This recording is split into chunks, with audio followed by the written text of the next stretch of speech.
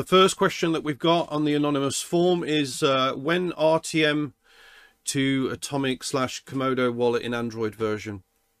As far as I understand it, it'll be on their next release. They did put a tweet out to say it was happening, and I think that might be at the end of this month, literally days away for the integration. So we are for sure looking forward to that, and we do have open channels as well with the Komodo team, so I know we can literally send them a message and ask them when it's going to be, if you like. The next question is, what about hardware wallets? Any possibility in the near future? The target is for staking out the node's core wallet. There are a couple of potential options that we will start looking for once we get past finishing the transaction decoupling, because that's one of the major things that we need to get out of the way in order for us to not have to worry about other code things in terms of the hardware wallets. And also assets is a big thing as well. We want the assets to be able to be on hardware wallets. So the most likely ones that we're going to be getting on are Trezor and Keystone as well. That's another one.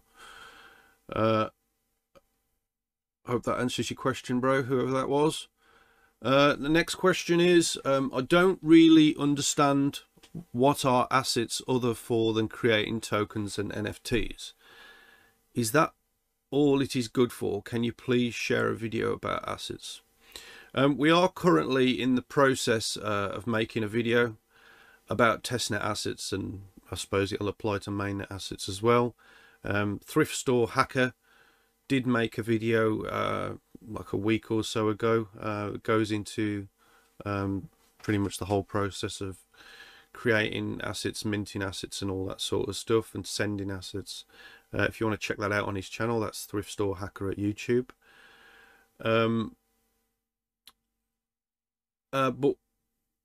But assets allows projects to build on Raptoreum. It allows their communities to have a piece of the pie of their own projects. It also allows ICOs. It allows traceability in produce. It also allows gaming integrations, such as what CryptoSmith is doing over at BitKnives HQ. And you know, it could allow assets for special roles, like on the Discord or social media or whatever. You could have shared node traceability to make things easier for the shared node providers.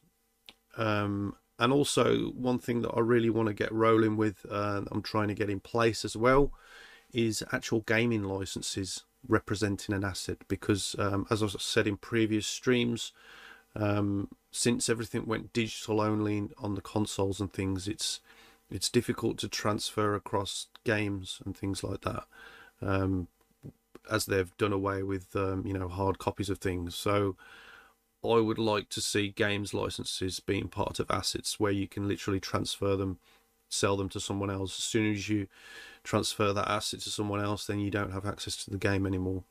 It's just as good as you know, buying and selling a hard copy.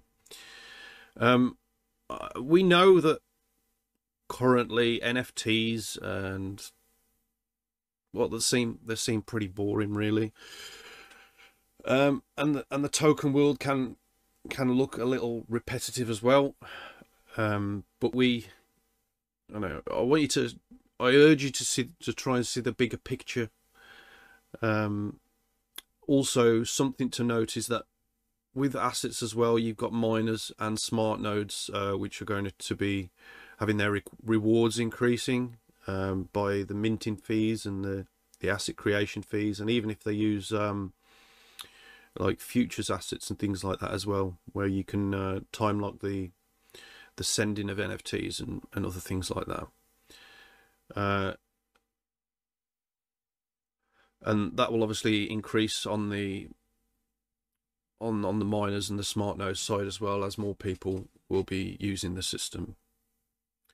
And another thing to note as well, that many people don't realize just yet, is all this will be possible entirely in the palm of your hand on your mobile device.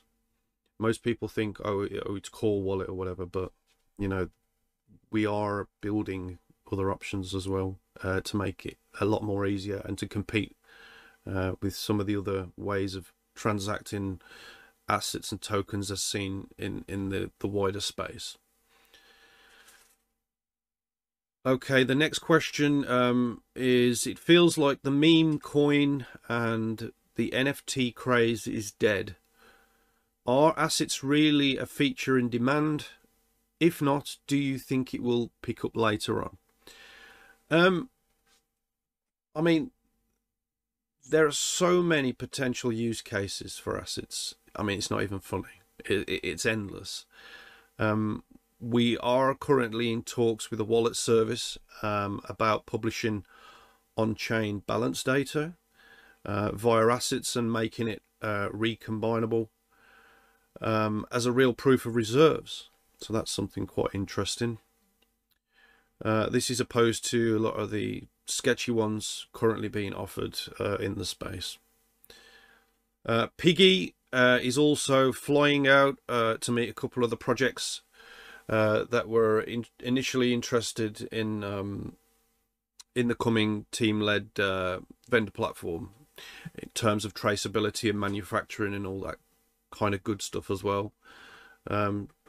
So yeah, expect to hear a lot more from that side of things moving forward as well. I mean, we wanna hit assets mainnet with a full ecosystem ready to go. So this is why we're working hard to make sure that happens at mainnet. It's all right releasing assets, but if no one can use them on a worldwide stage, then it's pointless. So we're really working hard to make that happen for you all. The next question is, what can you do with smart contracts that you cannot do with assets? Well, with smart contracts, you can make rules for how coins or assets, tokens or whatever, and other things behave based on off-chain data. That's one of the main differences. And the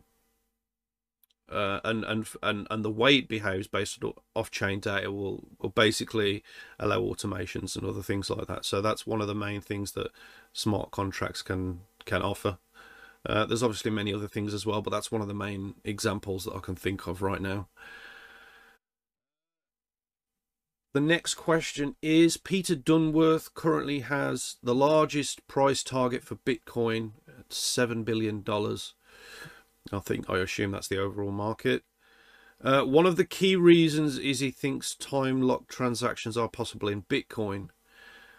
Someone should tell him that only Raptoreum has true time-locked transactions protected by network hash rate. Apparently this is not true with Bitcoin. Well, someone should tell him, do it. Get on it.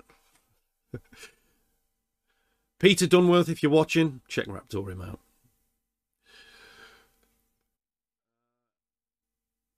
Next question is, glad to see the new testnet and steady progress.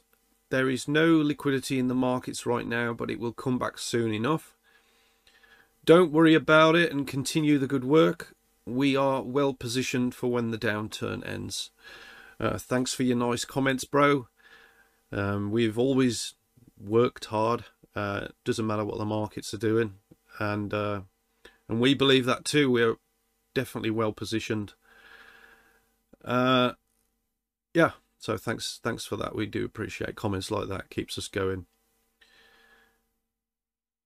Next question is, any possible Exodus wallet integration in the near future? Any contact with the Raptoreum team? Yes, absolutely. They have agreed to list us, which is nice. But they are notorious for promising listings and then taking like an age of man to deliver, which, to be fair, in their situation is pretty understandable, really. They're an active and busy team, and they're always trying to push boundaries in the way they're their wallets work and things like that. But yeah, we are going to be listed on there soon. We just don't know when. It's just when they decide to do it. The next question is, when will there be a Flux parallel asset on RTM? Not as far as the team is aware.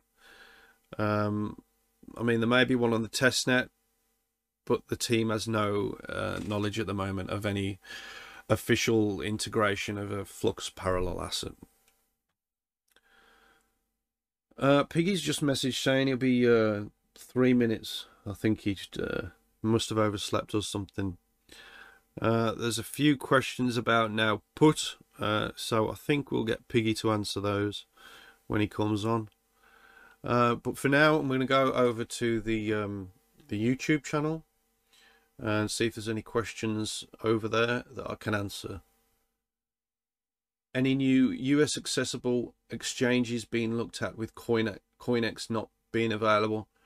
CoinEx, it shouldn't be too long until it's back up. They've pretty much patched up what the exploits were on EVM chains, and also it's looking good at the moment. So that shouldn't be too long now until the wallets are reactivated.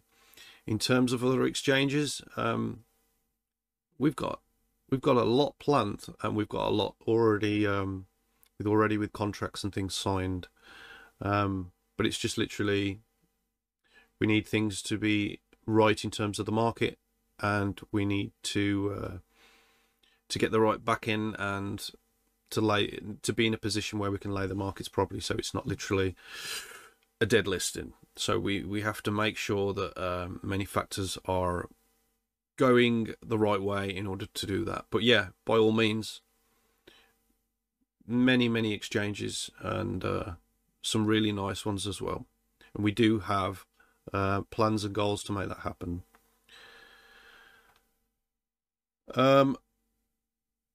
Hope that answers your questions, Sean and Remy Gidges.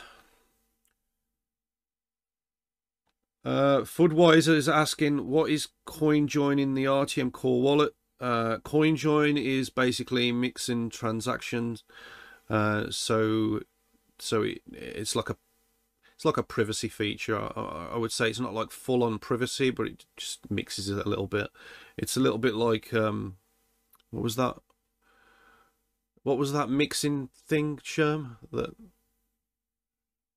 No. It was on ETH, wasn't it, or something like that? It's a little bit like that, but a Dash version, RTM version.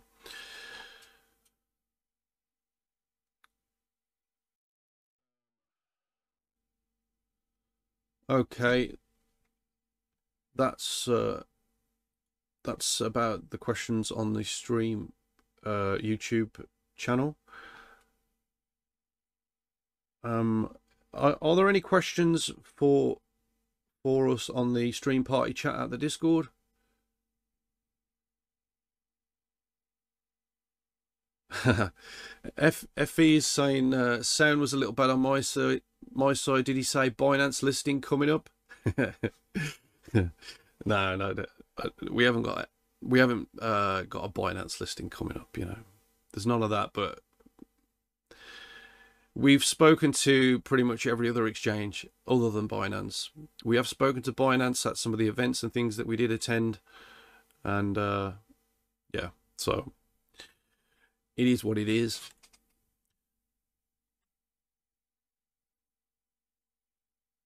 Oh, yeah, the guy asking in regards to CoinEx was referring to the fact that US can't use it anymore. So yeah, you're going to have to use Trade Ogre for now if you want to use it in the US. Or a VPN, but we don't recommend that. That is there's some at your own risk, yeah, for sure. Thank you very much for tuning in, and we will be back for another AMA next end of next month, last Sunday of next month. Cheers, guys.